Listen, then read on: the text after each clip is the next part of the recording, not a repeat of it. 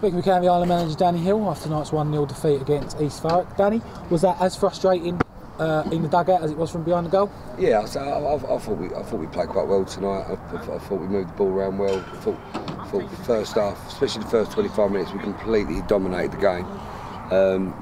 And then we went off the ball for 10 minutes, and then we've conceded a silly goal just before half time that sort of knocked the stuffing out of us. So we come out second half, and I thought there was only one team in it, so we created chances. Sandsy scored an offside goal, couldn't really see from where I was, but very tight. Jay Curran's missed a sitter at the end there, and we've created chances all second half. On another day, you'd win the game 2-1, 3-1, but fair play to East Thurrock. They dug in, sat behind the ball when they got their goal, and I say that they nicked a result off us, but we definitely deserve something out of the game with mainly 3 points. Was it a case of everything that went right on Saturday didn't go right today? Perhaps the passing game wasn't? Yeah, maybe. I'd say I just thought we dominated the game from start to finish. I thought we looked the better side. I thought we looked stronger. I thought we looked more physical than them. That there was a lot of time wasted going on at the end now. But it's just one of them things. But all I've asked our players is for a level of performance. And if you can keep that level of performance up here, week in, week out, you're going to win more games than you lose. And I thought our level performance was up there Saturday, and I thought it was up there again tonight, and we've come away and lost 1-0. So that'll turn around. But so if we play like we have done in the last 2 games on Saturday, we'll definitely get something out of the game. So we saw us, especially the first 10-15 minutes, carve out quite a few chances. Saw us carve out quite a few chances in the second half as well. How important in this league is it to when you get your chances to put them away? Oh, without doubt. But that's why you got someone like John Sands up there. Like they say, he's got a cross in.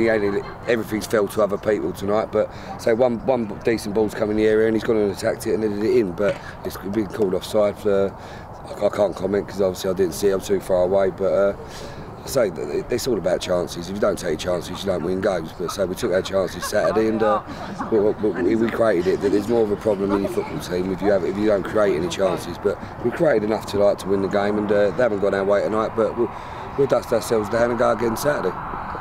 So we saw what we saw behind the goal, a couple of penalty shouts, especially one push on John Sands. What did you make from where you were standing? Yeah, to be fair, obviously I don't want to dig out the referees and that. I just thought it was a lot went East Thurrock's way tonight.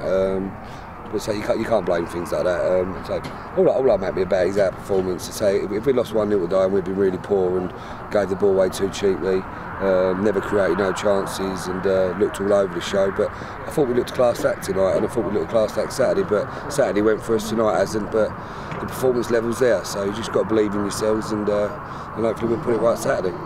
As we discussed the other day, East Thurrock is never a happy hunting ground for us, and that has continued. Is it almost a blessing in disguise to get it over and done with early on in the season than it would have been if we were on a good run?